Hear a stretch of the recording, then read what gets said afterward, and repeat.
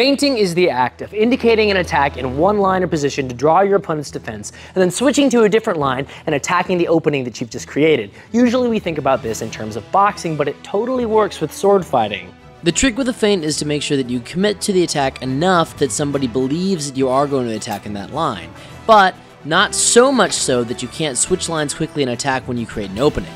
A common mistake with feints is switching lines before the opponent has perceived the attack or before they've fallen for it. You need to be a patient enough fencer to wait to see if your opponent takes the bait. If they don't, your attack won't succeed.